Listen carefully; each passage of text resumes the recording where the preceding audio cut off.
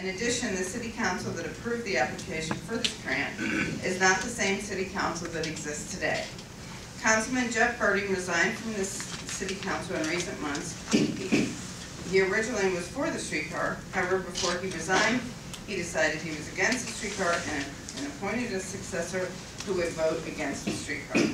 Consequently, Cincinnati City Council, as it exists today, has 4 members in favor of the streetcar, 4 members against the streetcar, and a member of the board who will not vote on the issue because of conflict of interest. Therefore, City Council does not have the votes to accept these dollars. I'd like to ask you, does the state want to put dollars into a project which so obviously opposed by the public and does not, at this point, have the votes to be accepted by council?